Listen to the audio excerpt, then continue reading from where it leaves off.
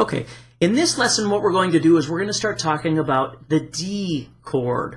The D chord, okay? So what we're going to do is make this shape right here. I'm going to show you this D, and we're going to talk about it.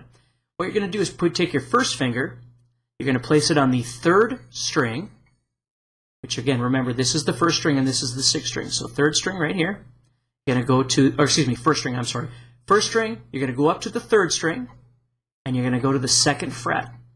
And again, always remember, you want to get as close to that fret as you can without actually getting on top of that little silver piece, which is the actual physical fret. So we want to be in this space as close to that fret as we can, as close as we can to that line. Remember, if I move back, it becomes harder and harder to press down. So I want to be as close to that as I can without actually getting on top of it. If I get too far, then it gets all muffled like this. So you want to make sure you're right next to it. Then we're going to take our middle finger, which I have this nice little band-aid on.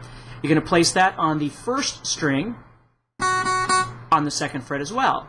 Now, in order to get this guy to fit, it's going to squeeze this guy back, the first finger, just a little bit, and that's okay. Then we're going to take the third finger, and we're going to place it on the second string on the third fret. So we're making a little triangle here.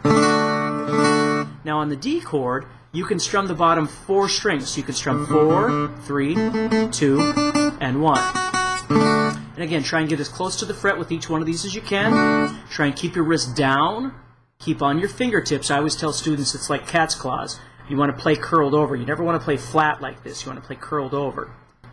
Okay, so you're curling those fingers over. If you grab on like this, the problem is you start touching all these other strings. You can lower the wrist down a little bit, bring it out just a little bit, and get as close to those frets as you can. So when you're squeezing on the fingertips. And of course, with this chord, what you could practice is you could practice your down-up strumming.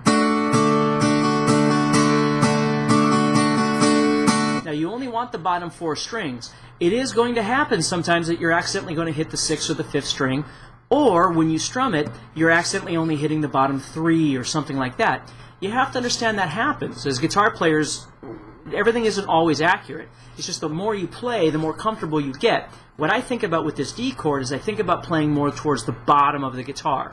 So instead of just bashing through like that, I think about trying to kind of come in at an angle and hit the bottom half.